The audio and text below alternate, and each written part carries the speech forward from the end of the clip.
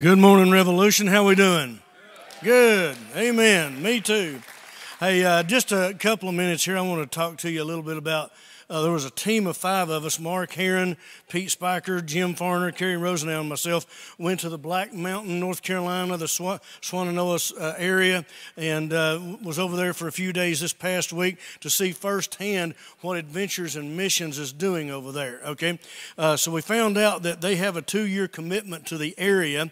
They have a plan and they have a structure in place with a team there. This team, and I mean by plan and structure, this team's already redone 179 homes in 19 months in Florida, okay? So when I say they have a plan and a structure, they do, okay? They also have the first 100 homes, all the materials needed for those projects already promised and provided. So the first 100 rebuilds are already taken care of.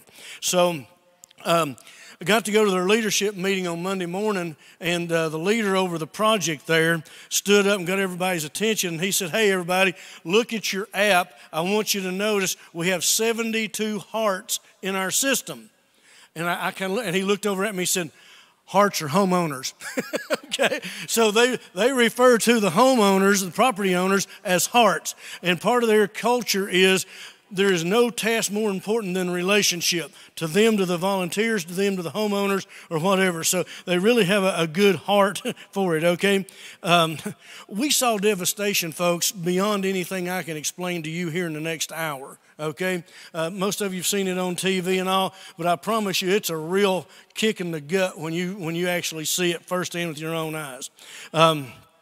One of the slides is a children's home that we'll get up here in just a second, but there was a little bitty creek on this property that turned into a mudslide that literally pushed 2 vehicles out of the driveway across the road. Next one, yeah, there we go. That's half of the debris field, but it pushed their vehicles across the road out into a field and then buried them.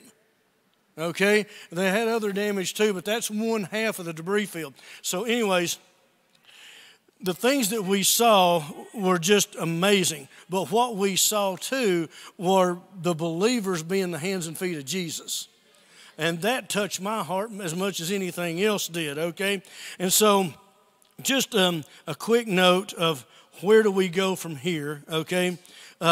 We need volunteers to go. Like I said, they've already got so much stuff promised and so much stuff delivered. While we were there, there was a construction or a building supply place brought in a whole tractor-trailer truck load of supplies. So the stuff is already there. We need volunteers to go.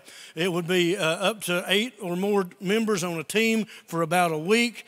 They provide all the tools and everything. The good news is we already have leaders verified that's willing to go January, February, March, and April and lead a team.